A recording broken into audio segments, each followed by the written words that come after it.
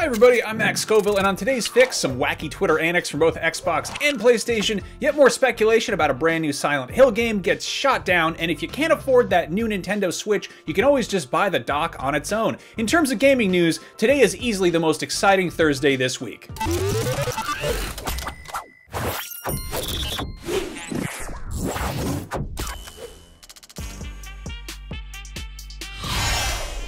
Now, before anyone writes "slow news day, IGN" in the comments, yeah, it is. It happens to everyone sometimes, and it's perfectly natural, and you shouldn't make fun of it. That said, Sony's State of Play is this afternoon, but as of this recording, our biggest story is about a Nickelback meme on an official Xbox account. Timeless. Yesterday, the official Xbox Game Pass account tweeted an image of a kid playing Sea of Thieves on a tablet using what is clearly a DualShock 4 controller, along with the caption, "Look at this photograph, it's one of our cloud gaming ads. Do you see what's in those hands? It's a controller from a different brand," which is a play on the lyrics to the hit 2005 Nickelback song, Photograph. If you showed this to a gamer 5 years ago, they'd probably assume the Xbox Game Pass account had been hacked, but as we've seen more and more lately, Xbox's whole focus with Game Pass seems less about selling Microsoft's own hardware and more about building a subscriber base for the service, even if that means they're playing Xbox games on an iPad using a PS4 controller. And by the way, if you're an Apple user and a Game Pass subscriber, friendly reminder that xCloud game streaming is now possible on Apple devices. You just have to do it through a browser because Apple's weird like that, and also it's a little laggy. To reiterate, this post is from the official, bona fide, genuine, verified Xbox Game Pass Twitter account, so I'm assuming it was cleared with Microsoft's probably massive and terrifying legal department. The Nickelback lyrics are fair use since they're technically parody, but I'm curious if Sony has any grounds to have this photo taken down, or if they'd even want to since it's technically free advertising for their hardware.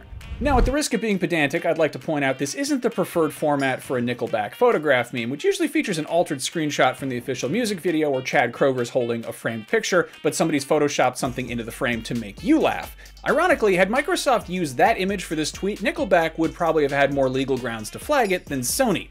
Anyway, in other weird stuff that people posted on Twitter news, the hyper-advanced deep learning gaming news aggregation AI known only as Nibelian pointed out that an official PlayStation 5 commercial has a shot where the console is very clearly being played upside down, as evidenced by the disc slot being on top, which is likely a screw-up on the part of whatever ad agency produced the commercial, and it's safe to assume that some harshly worded emails have probably been sent over it already, unless upside down play is a new PS5 feature that's getting announced on today's State of Play.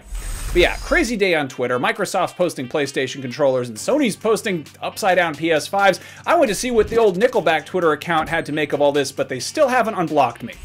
Anyway, following the recent announcement that Konami is working with the Polish horror game studio Bloober Team, everyone's pretty much assuming they're making a new Silent Hill game, which has caused fans to go snooping around online looking for clues, and in the process finding 3 Team Bloober projects filed on a site applying for creative funding from the European Union.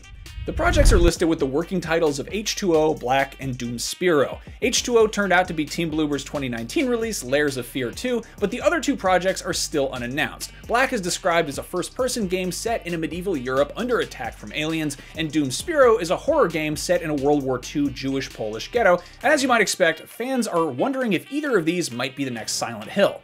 However, IGN got a statement from Team Bloober CMO Thomas Gawlikowski, who noticed that online speculation based on outdated or incomplete information can lead to strange theories among gamers, which is very true. While the studio is still using the codename Black for a project in development, he said it's very different from the game described in the listing, and finally that after numerous iterations of the Holocaust-related horror game Doom Spiro, the team concluded it can't at the moment deliver it in a form that is appropriately sensitive to the topic and commercially viable at the same time.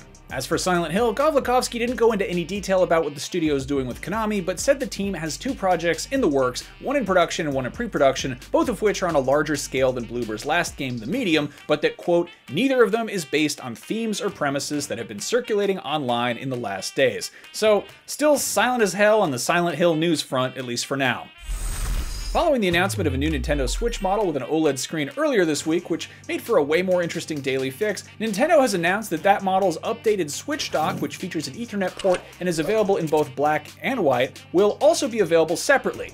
It'll only be available through the Nintendo online store and will cost $59.99 US. If you need one of the older models of the dock, they sell refurbished versions for $40. No word on if the new Ethernet-enabled dock will replace the older version in base models of the Switch if you buy one of those new. So there you go. Microsoft tweeted a meme. Team Bloober didn't say if they're making a Silent Hill or not, but that recent info is inaccurate, and the least interesting part of the Nintendo Switch can now be yours for the price of a new video game. Now, by the time this video goes up, we'll likely have some much more exciting gameplay and trailers out of Sony's latest State of Play, but as of me reading this to you into that camera right there, this is the best we could do, and if you stuck around this long, I love you dearly. Anyway, that is your Daily Fix for July 8th, 2021. I'm Max Scoville, and for actual video game news, most of the time, go follow IGN on Twitter and on everything else. I'll see you next time. Thanks for watching.